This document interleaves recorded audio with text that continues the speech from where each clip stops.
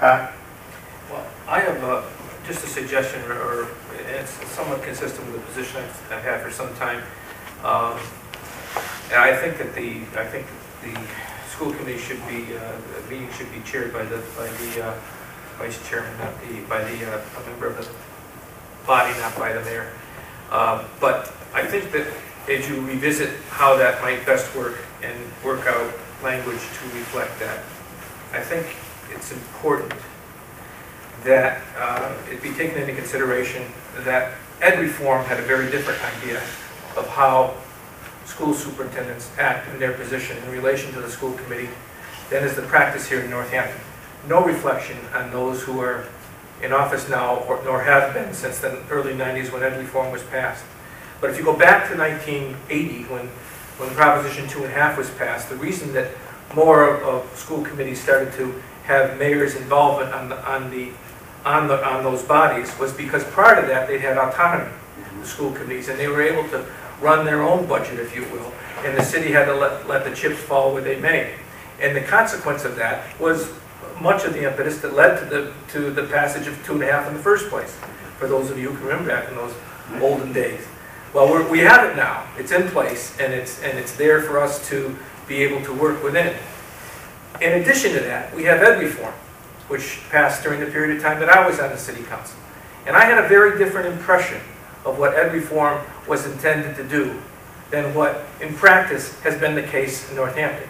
And without mentioning any names, I will suggest to you that the reason that practice has been in vogue is because at the time it was passed, we had what I would consider a weak superintendent from a leadership standpoint, but we had a strong vice chairman of the school committee who had significant power and responsibility, and who continued to practice his way the same under ed reform as he did prior to that. Good man, great man, did a lot of good for the city, but nothing changed.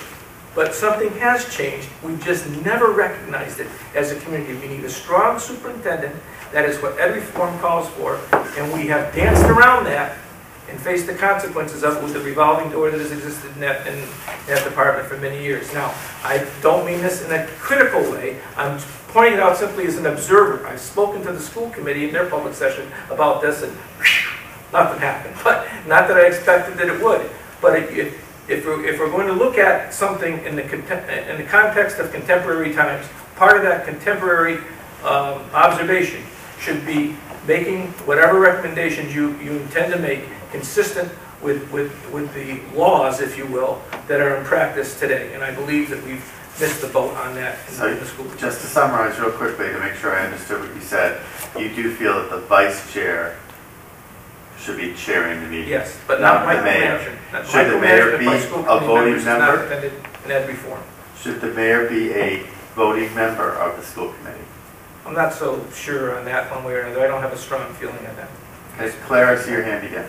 I just want to make two observations to my friend Patrick.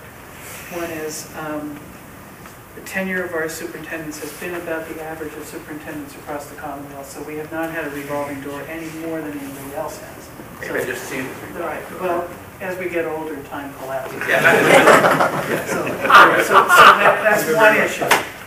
The second thing is that this new school committee, I give a lot of credit for, has been doing some self-study around the way school committees should conduct their work, and has been using as a template essential school board book.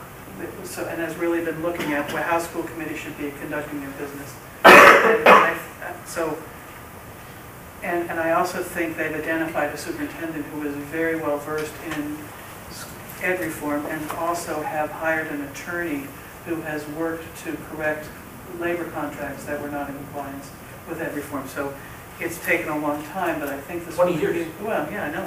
But I think the school committee is on track to do that. Good. And so that's one issue. And the second issue is, I don't have to beat a dead horse here about the chairing of the meeting, but you observed that we had a person who was a strong vice chair and didn't want to let go of power.